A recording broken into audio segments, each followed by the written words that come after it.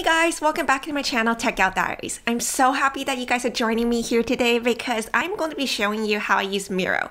So for those of you who don't know what Miro is, it was basically made originally for user experience designers to plan out how an app or a website or like some sort of digital application is going to be like, and just to collaborate with one another. But I discovered this tool can be used for so much more things than just user experience designers. If you're a student, if you're working with others and collaborating, if you're working on a business project, Miro is a fantastic tool for so many reasons, and I'm going to be showing you why.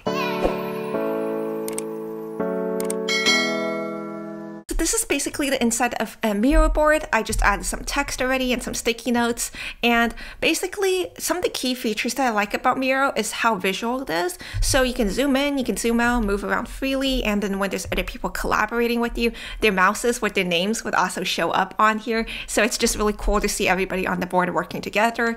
And then there's also tons of templates that Miro already included for you. So this is just all the templates that they have, and you can even search things up. So say chart, and then you can see flow chart, company organization chart, project chart, Gantt chart, burn down chart, anything that you want, they have it. So really easy. You don't need to create it yourself. Just use what they have. Saves you time and effort. So that's really cool. And they also have tons of features. You can add text, tons of sticky notes in different colors. You can add shapes, arrows, and lines to connect relationships together. You can draw on the board, comments, adding frames like phone, tablet, browser. If you're trying to create like a prototype of an app or a website, you can add screenshots and files. You can add web page captures, tables and charts, mind maps, grids, emojis, really anything that you want to put on this board. It's all up to you. Like, it's basically anything that you make it to be.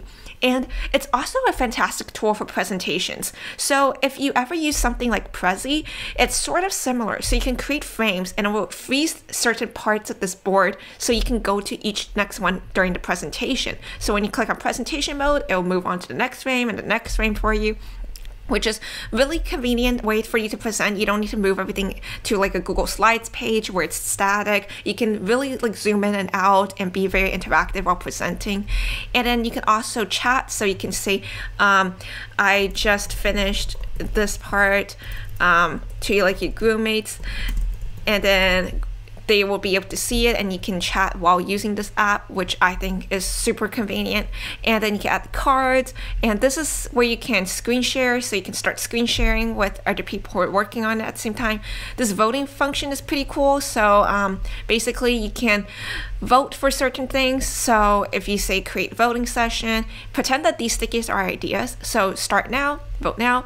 So say we're voting for top 3 ideas, you would just go vote 1, 2, 3, and then everyone can see who voted for most. So say this idea won, then it's like super simple. You can have a timer and everybody will see which idea is the most popular. Another way that I really like to do voting when I'm working with groups is using emojis. Everybody picks one emoji and then put it beside the top 3 ideas, and at the end you see which one has the most votes. So that's another really cool way to do voting. And then you can even video chat. So if you do video chat, you can collaborate while working on this board. Right now my video isn't showing because I'm using OBS, but if there's sort of a normal video chat, you would be able to see your faces, and then everybody can work together on the same Miro board.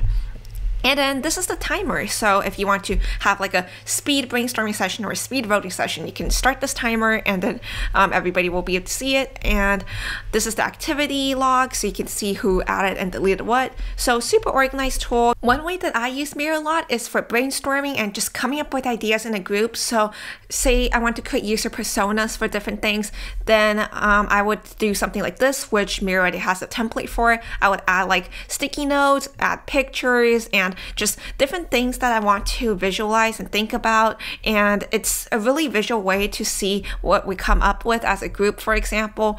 And then if you're trying to do like business research and things like that, you can add things like business model canvas, put different sticky notes onto each section, and everybody collaborate together. So that's one way that I really like to use Miro, just brainstorming and thinking of different ideas. They have things like mind maps, for example, and say like you want to use a template, it literally just pops right in. You can edit it and it's all already there.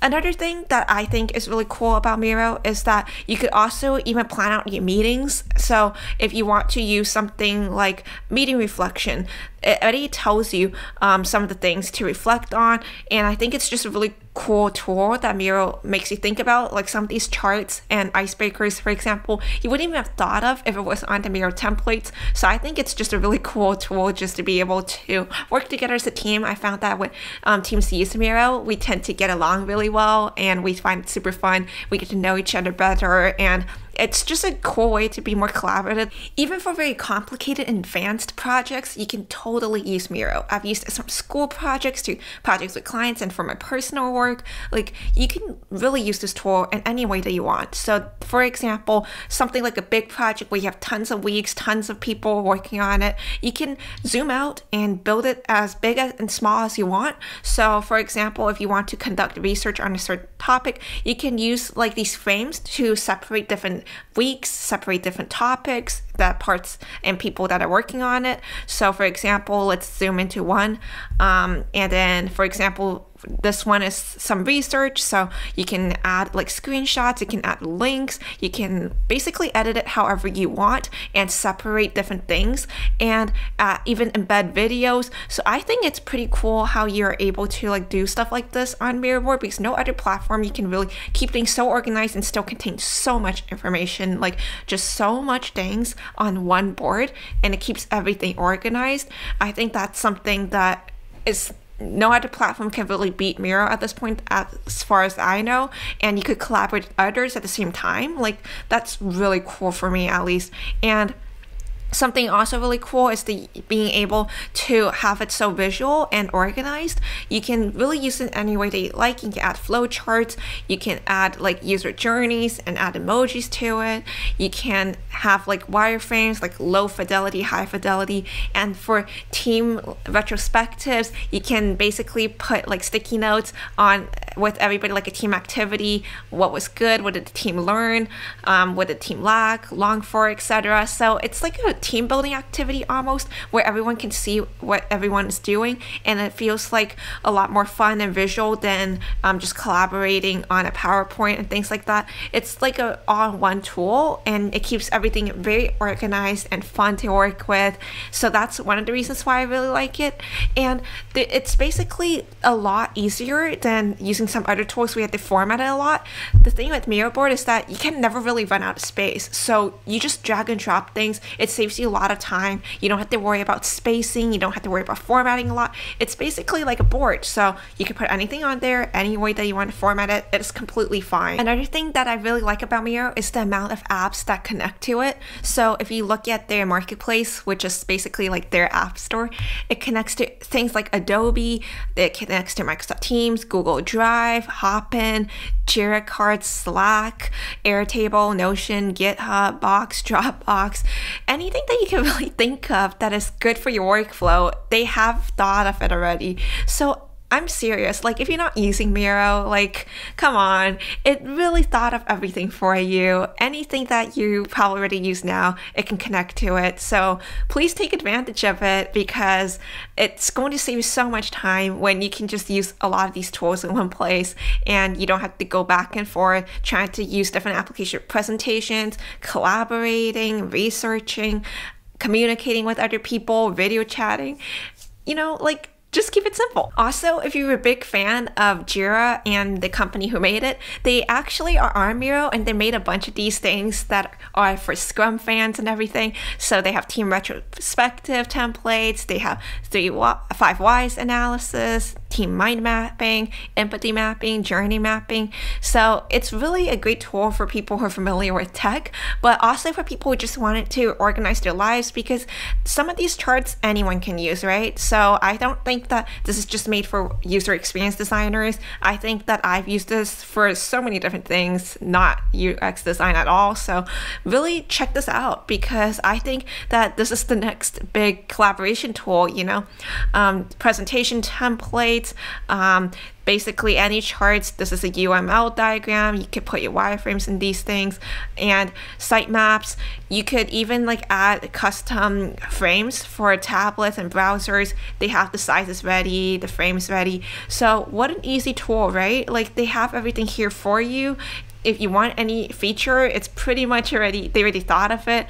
I think user experience designers probably definitely designed this thing too. So the user experience for this app is fantastic as well. So you can share with anyone and anyone can edit. It's basically like Google Docs. So that's super cool because I know a lot of wireframing tools like Figma, if you're on their free plan, it wouldn't let you share with too many people. For Miro boards, you can have 3 boards that you can edit with anyone and share with anyone at the same time. But once you add more, basically they just lock one of your older ones. So it's never really been a problem for me because I never really have more than 3 projects running at the same time that I need to edit. So that's not really a huge problem for me. I believe they probably also have a paid plan if you really do use it a lot. So yeah, check it out. I hope you guys like it. I really enjoy it. Let me know what kind of projects you will be using it for if you are deciding to use it. And I will see you guys next time.